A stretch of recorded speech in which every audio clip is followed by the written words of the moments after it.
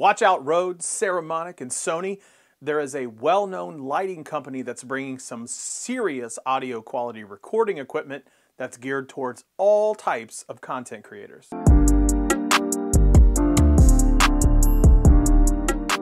What's up, everybody? This is Scott. Welcome back to another video.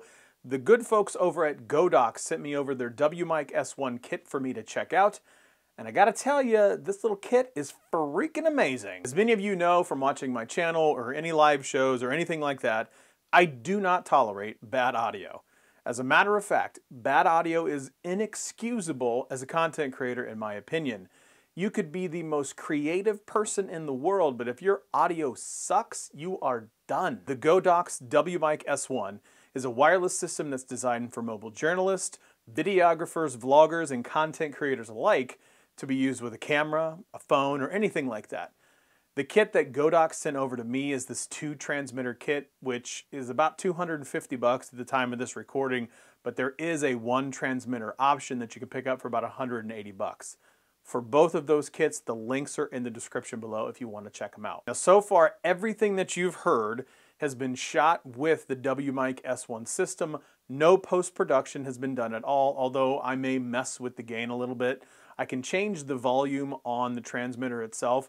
So I was outside for a little bit, which you'll see, and so I may have messed with the volume a little bit. The Godox WMicS1 is able to bring in clear sound from what they say is upwards of a whopping 328 feet and offers a complete solution for streaming or recording dialogue, interviews, lectures, speech, one person talking, you name it, it can do it all. And I gotta be honest with you with the setup was a breeze. Basically, it's plug and play. Depending on which kit that you get, it'll come with 1 or 2 of the body pack transmitters that you put directly on yourself with an omnidirectional lavalier mic, which is included, and that is directly shots fired at the new Rode Wireless Go 2. It comes with a receiver that mounts on or plugs directly into your DSLR or mirrorless camera.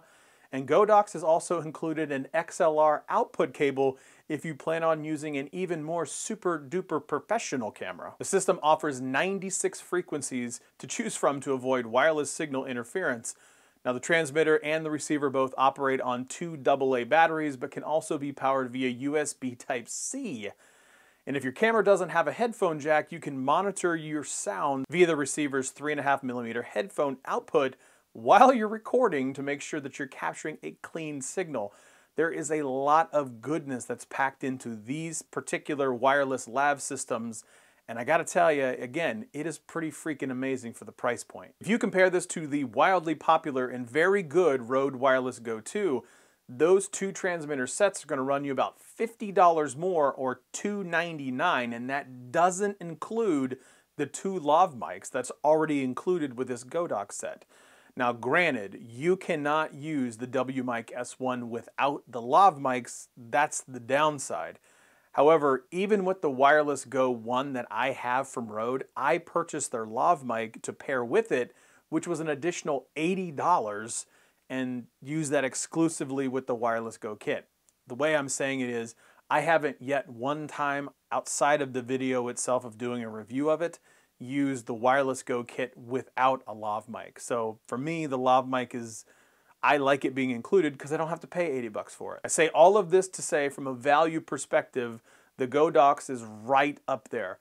But let's jump outside and see how this thing performs in some of the vlogging tests. Let's do this test using the Godox WMicS1. So this is obviously filmed on a Canon EOS R. I'm walking backwards. As you can see, I'm probably at this point, I'm 25-ish feet away. There's a baseball field behind me. I'm gonna continue walking this way, backwards, backwards, backwards. Oh, crap. No, that's okay. Okay, good. Good. So you hear in between second and third base, so you can see exactly what this is. Again, this is the EOS R. Non-big dummy part this time.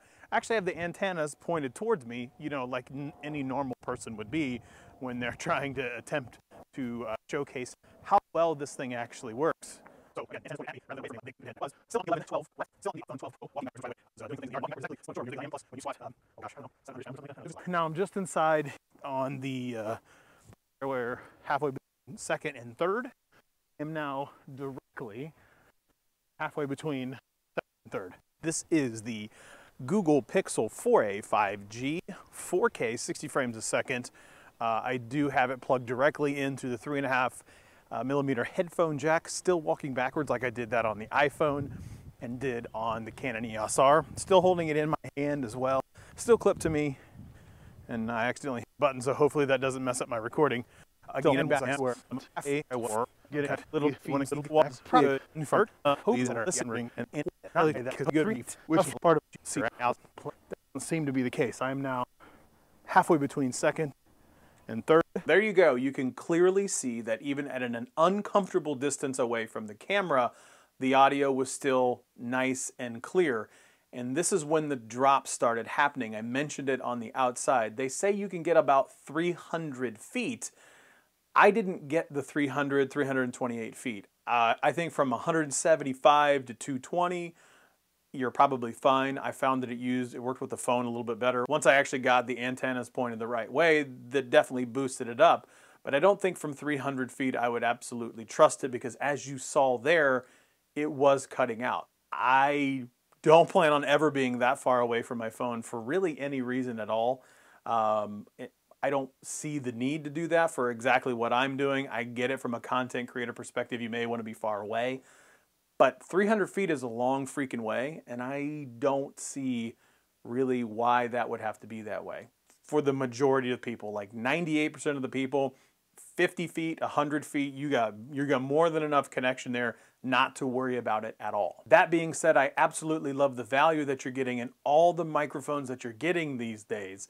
So if you're looking to pick up the WMicS1, make sure you check out the description below for all of the details. So from a price point perspective, I definitely recommend checking it out, especially if you don't have anything else like that. If you're looking at the Rode Wireless Go 2, definitely do some comparisons.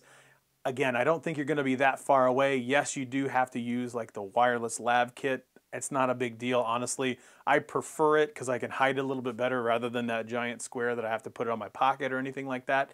It's just not a look that I'm comfortable with. There are some out there like Mr. Mobile that can pull it off. I am not him. I am a chubbier version of him, and it works for him, but not so much for me. So I'm definitely going to the lav mic.